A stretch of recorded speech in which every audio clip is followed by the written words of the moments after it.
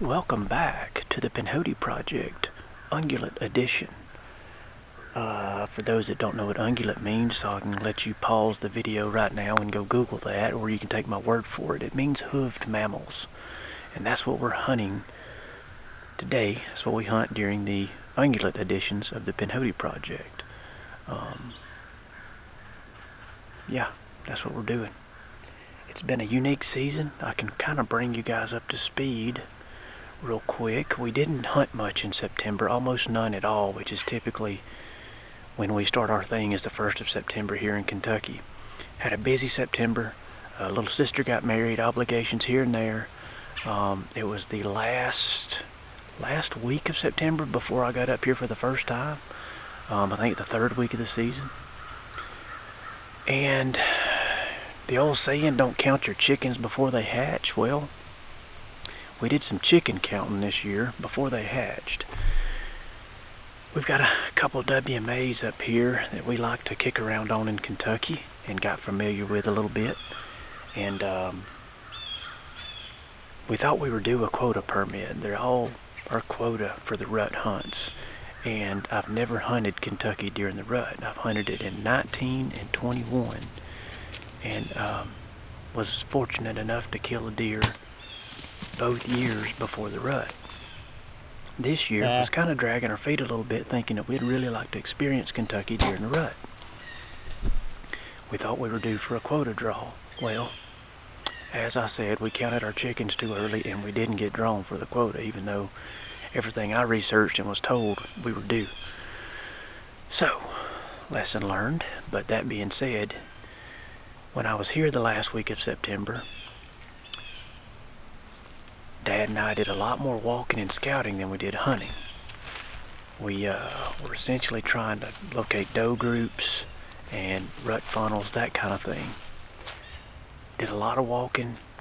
My whole theory, idea, what I had, my game plan, I guess you'd say, was finding these oaks that would be dropping during that early rut stage and concentrate on doe groups and hang out there. Well, I did a lot of walking. Oaks were pretty thin this year.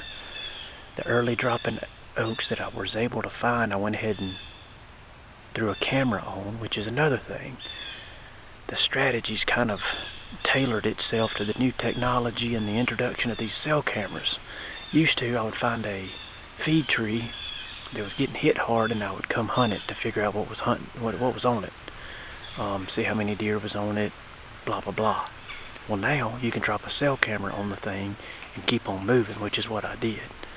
Got a couple of those things, and when I'd find a hot tree, I'd drop a cell camera on it and I'd keep on moving and trying to find another one, because like I said, they were pretty thin this year and finding them wasn't easy. It took a lot of miles, but we got a handful of them found and got cell cameras on them. And my idea was, if something big was hitting those acorns before dark, then we would go in and hunt it. But if not, we were just going to keep monitoring the doe groups and get ready for November.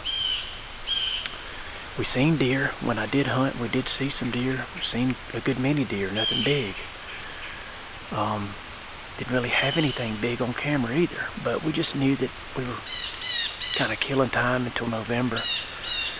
Had not shot a deer until a couple hours ago, that you guys have seen by this point of the video.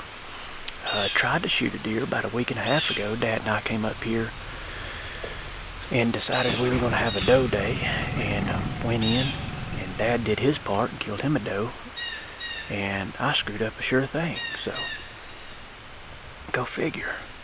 But I righted my wrongs this morning and went ahead and collected me a doe, because we're getting kicked off this place tomorrow. So this is a white oak over my shoulder here that's been dropping now for a couple weeks, and I've had a camera on it, and the dang deer have just been living on it.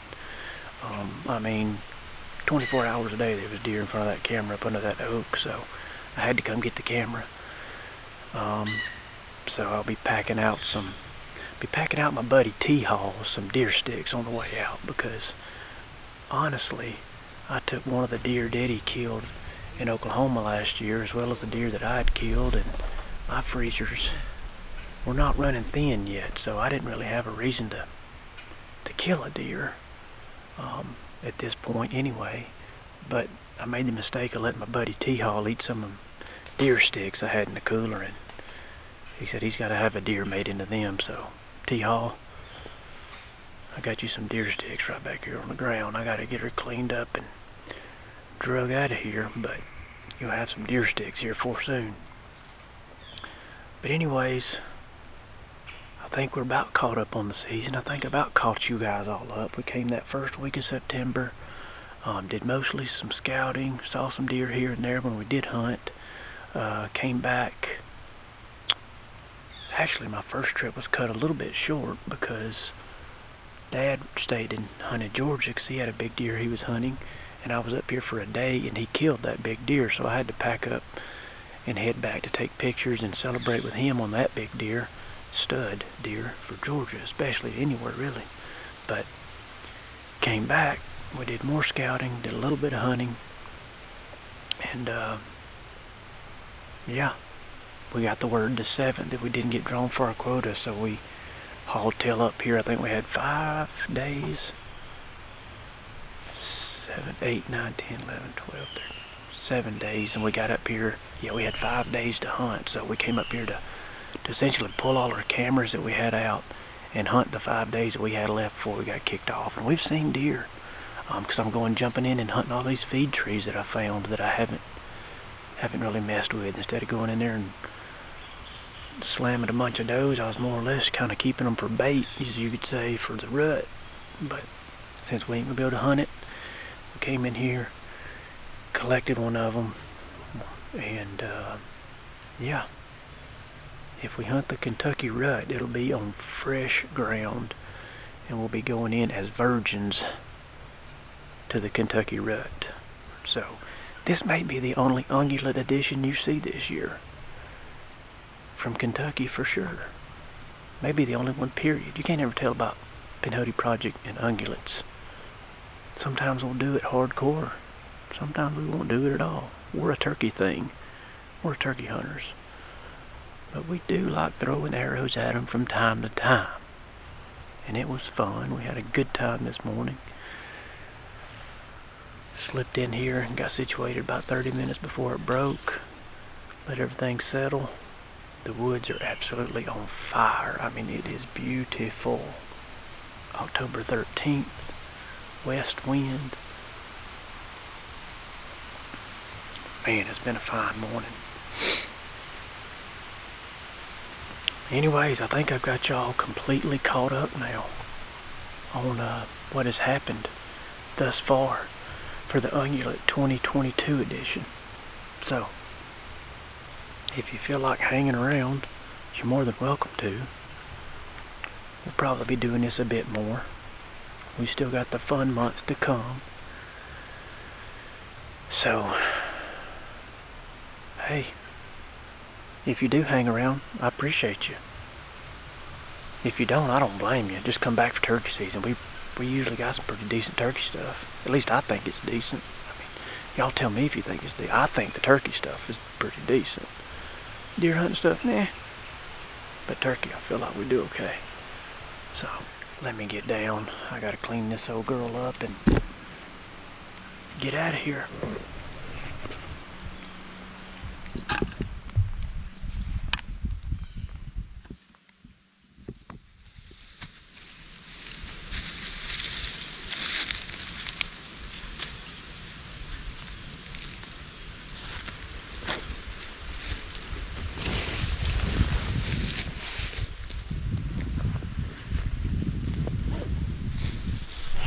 Back up there, that double was our lucky tree.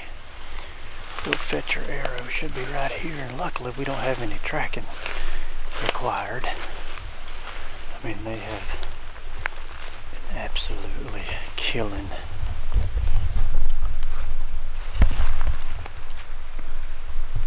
I mean, they've been just crushing these acorns, man. And you're looking for these. I've been monitoring it from right there, and they've been living in front of this thing. There's some droppings, there's some more. there is the projectile buried in the ground.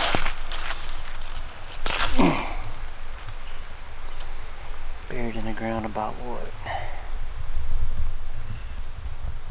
6 inches or so. And there's the prize. I sure enjoy those type tracking jobs because I'm not one to sit here and sugarcoat things. Tracking deer is not my favorite thing.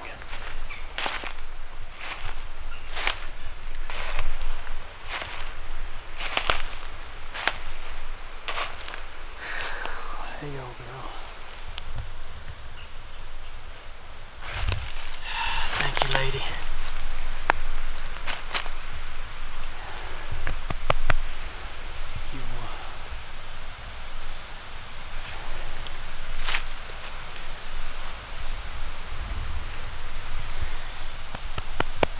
You will feed T-Haw this spring.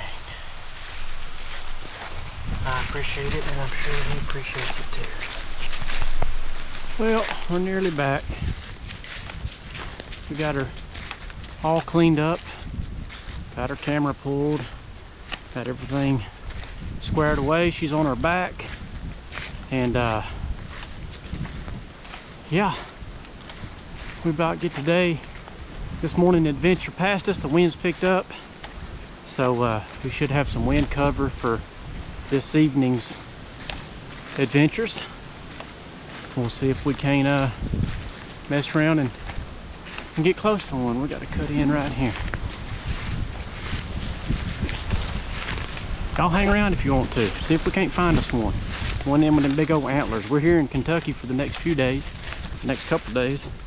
We're trying to hunt big, majestic whitetails, majestic big ones, or medium ones, decent ones. Fair to medium whitetails is what we're hunting. So, y'all stay tuned. Hey, we appreciate you guys joining us for this video. If you like this one, you'll probably like the next one. I'll leave it up here in the corner. Don't forget to subscribe and follow along with us. We'll leave our social media links down in the description below. That's also where you'll be able to find links on the turkey calls we use and the apparel we wear and that kind of stuff. So you can find that in that little drop down description below. And as always, we sure appreciate you guys following along.